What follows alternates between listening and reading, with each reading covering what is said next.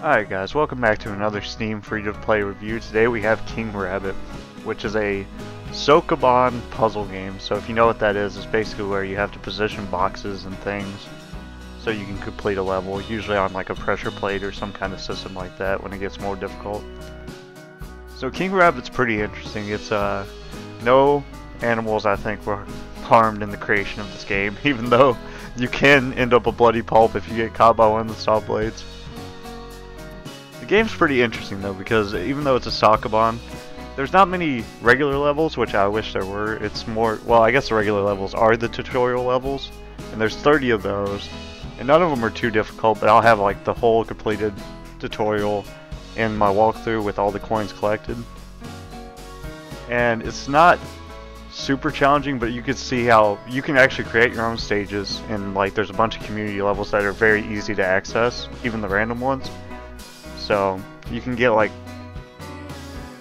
I could see how people can make very challenging levels with these powers, because there's a lot of different ways, there's a lot of different things that they give you to play with in the game.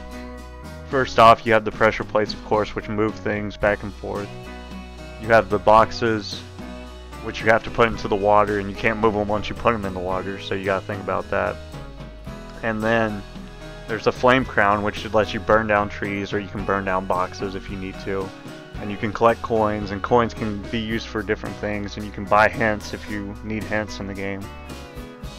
But there's also an ice crown, which you can, I didn't see much of that. Basically you could freeze bombs with it, and then you'd be immune to the ice throwing towers. Like there's towers that shoot things randomly, which you can also push into the water to jump on, which is good. They kind of work like a box.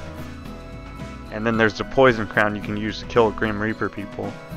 And the Grim Reaper people can also be on your side from the get-go. They can be charmed, and you can get them to fight the other Grim Reaper people.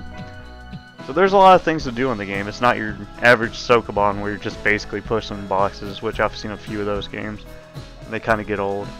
I wish there was like a story or something, or maybe some skins to buy with your coins. I didn't see anything like that.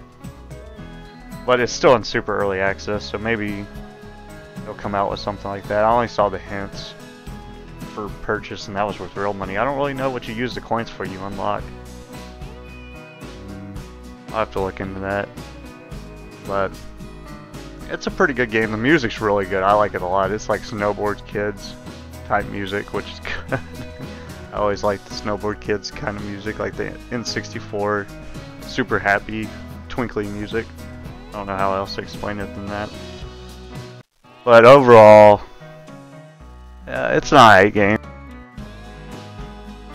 It has a lot of community levels you can access, and it does what it's supposed to really well. I'm gonna check real quick, see if there is anything you can purchase. Also, you gotta log in. I hate that you actually have to make an account with them and then log in, which kind of sucks.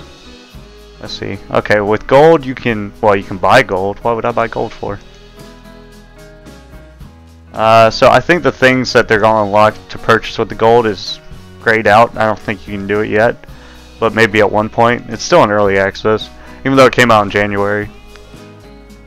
So I don't know when it's going to come out. And this, I was just checking real quick to make sure I wasn't like misleading you by saying there's nothing to purchase with the gold coins, but there actually isn't. You can purchase gold coins if you want, but that seems like a waste of money. I think they're going to add in skins or something, since there seems to be a shop tab. But other than that, it's a pretty advanced like sokoban game, and I could see some really challenging puzzles if you like to stress your brain out like that. But there's no story or anything like that. You can play through the 30 tutorial levels, or you can play through community. But if you're not a big fan of sokoban, you're probably not going to like this. I would give this game a 6 out of 10, because at the end of the day, it's a puzzle game there's a bunch of, but they do, like, there's mechanics that make it a little bit better than your average sokoban game. And it's like, the aesthetic of it's pretty pleasing, because like it all ties together with the rabbit and doing rabbit things. But yeah, there's nothing that sets it off too much where it's like an amazing game, like the Friday the 13th sliding game where you're murdering people and stuff. That one was pretty unique. This is alright compared to that. But thanks for watching as always. Please like and subscribe if you haven't already, and thank you guys for all the support you guys have been giving me.